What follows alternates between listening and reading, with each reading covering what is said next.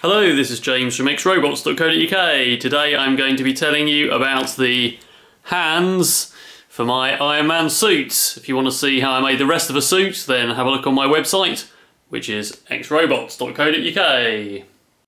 So the basic plan is to make armoured hand armour for the Iron Man suit. And we'll see in the palm of each hand is the repulsor, which is going to be represented by some LEDs.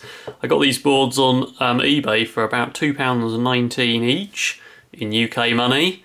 They're advertised as a G4 base surface mount LED cluster. So I've got 4 of them. They run directly off 12 volts. They've got some regulation and so on the back. So I've got a 12 volt battery here. They're incredibly bright. You can get one with 20 LEDs on as well. So if I just attach that to 12 volts, let's turn the light off. They're extremely bright indeed. Actually meant as effectively a replacement for light bulbs on boats and in caravans and so on. So the basic plan, as with all the pieces, with the armour pieces, is to have them detachable from the undersuit. So the rest of the suit, if you have a look on the website or you have a look at my previous videos, there's a metal frame that's worn under the armour and all the pieces latch on with magnets. So the plan is to do the same thing for the hands. I've already made the piece that goes on the back of the hand. It needs some details cutting in because there's supposed to be a division in it. But basically that goes on the back of the hand. So I've got some gloves to wear underneath which are black, which match the one-piece suit I have for the rest of the armour. And as you can see, these LEDs fit quite neatly into the palm of your hand. So there'll probably be some sort of metal or wire kind of thing that holds those in place. So you put this on first and a cage system with all the wiring attached. And that will give something basically for the back of the hand to latch onto. In fact, I believe it's going to be attached to the cuff of the armour, possibly to both the back of the hand and the cuff. Haven't really decided yet. But on the front, obviously surrounding the light will be some form of palm armour. And then obviously the fingers need to be put on separately, which you'll be able to see outside the armour for the back of the hand. So basically there'll be a sort of wire thing that's attached with Velcro that holds the LED cluster and also gives something for the fingers to attach onto and the thumb. So the way I'm going to do that is by life casting the palm of my hand, making a plaster cast, then making a sculpt of the palm of the hand, making a mould from that, another solid cast, and then vacuum forming a shell. So basically I'm making a piece of palm armour which holds the LED cluster, and it fits me perfectly. So it's time to life cast my hands, and for that I'm going to be using alginate, which is basically life casting compound, which is skin safe. It's the stuff the dentist puts in your mouth to make a cast of your mouth, to make if you're having a crown fitted or something like that. So it's skin safe. It's actually made from seaweed. All you do is mix it with water. It goes off in about 4 minutes, so you have to be pretty quick. So I'm going to mix up 2 packs of that. I've got 2 550 gram packs, which I got from eBay in the UK. I've got 2 trays, 1 for each hand, so I'm going to put the stuff in, put my hands in, and basically make an impression of my palms that I can cast in plaster to do the clay sculpt over. So I'm just going to mix that up in a bucket with some water. I've probably got far too much, but it's better than not having enough. It won't stick to itself once it's set, so you really do need to make sure you've got the right quantity so you can do it all in one go.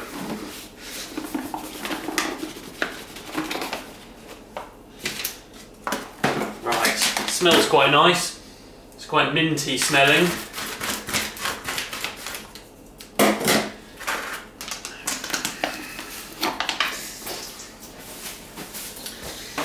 I've just dumped a load of water in there straight out of the tap.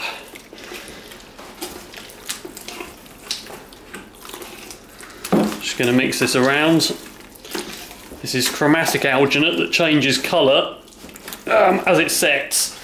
It starts off white and it turns pink through purple. So you have to be pretty quick. As I say, it goes off really quickly. So it's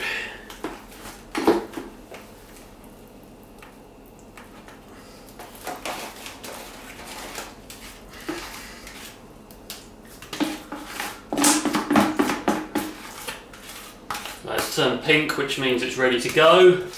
Just try and get the last out of there.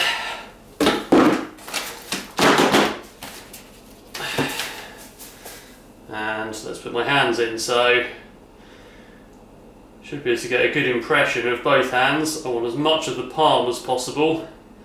Not too bothered about the fingers, although I want them for scale.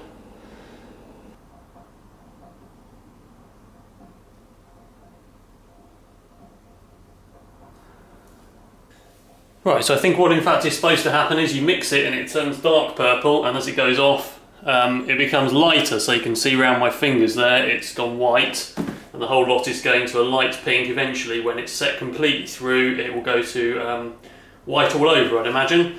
I use cold water. If you use hot water it'd probably go off a bit quicker, but anyway it feels quite firm, so I'm pretty sure I can get my hands out. So let's just try. Oh yes, that's quite good. Carefully getting my hand out of there.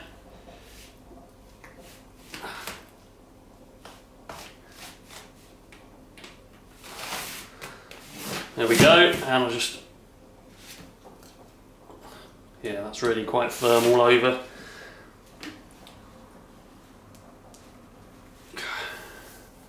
It's obviously airtight on my hands.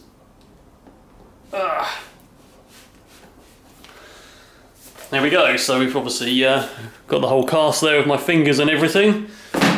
So the next step is to mix up some plaster and pour that in there and make 2 casts. So I've got my big bucket of random plaster. Whenever I have plaster packets that almost at the end, I pour it in here. So I've got a combination of some yellow dental stone, some herculite and whatever. Generally plaster's mixed at 1/3 water by weight to the weight of the plaster, so far less water. But as you mix plaster you get used to doing it, so I'm just going to do it by hand until it's the right consistency and pour it in and make 2 casts. As you can see, the alginate's gone off now, completely white, so I think it must have been that it goes purple when you mix it and slowly gets white as it sets. It's really very rigid, so that's quite good quality stuff. So let's put some plaster in here and some water. Hopefully I can do the whole mix for both in one go. Normally people say mix the plaster into the water, but whichever really. You need to have a thick, smooth, creamy consistency, so if it's really watery, that's no good. Now I tend to mix plaster by hand, with my hands sometimes, and I've not had any problems. It is gypsum based, so and it does get hot as it sets, so you should never encase your hands or any body parts into plaster. A small amount of plaster on probably won't hurt you, but obviously if I submerge my hand in there and let it set, it can get up to 60 degrees, so that can burn you. So that's why we always use alginate for life casting and not putting plaster directly onto skin, which wouldn't actually give us the results that we want anyway in this case.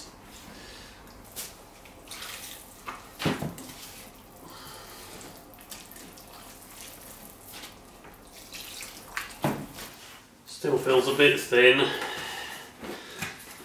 so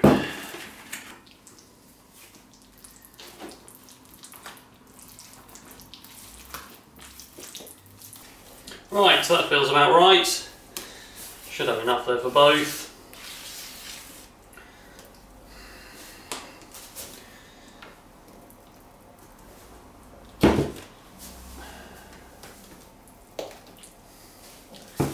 You want to make sure that goes into all the fingers without any air. So try and get that in there. See if we can get any air bubbles out. Actual fingers have air in, but we'll do the best we can.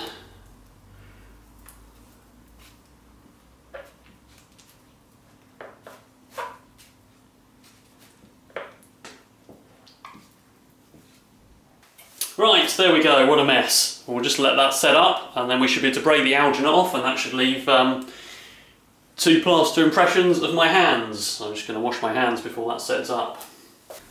Right, so it's a bit later. The plaster's gone off. Basically plaster sets up quite quick in about 15 minutes or so. Once the water's dried out it'll be much stronger, but basically it's good enough to turn these out now. So let's turn this over. See if I can get these dishes off.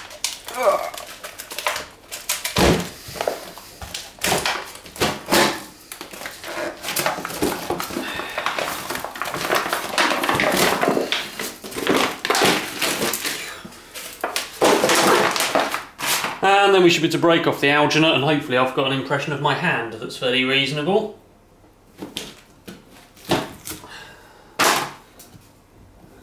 Be careful with this.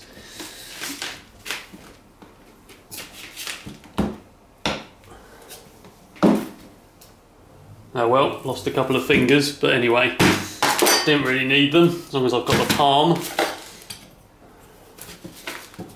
Yeah, I've lost the... Whoops, there goes one, never mind. Anyway, I'll clean that up a bit later.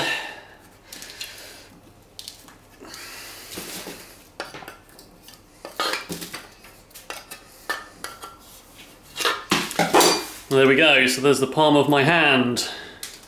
So here are both the hands. The right hand came out much better, as you can see, with all its fingers attached.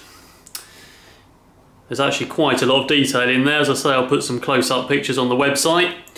So the next stage will be making the clay sculpts of the palm on each one, which will be in the next video. You can check out the website for the whole project, which is xrobots.co.uk.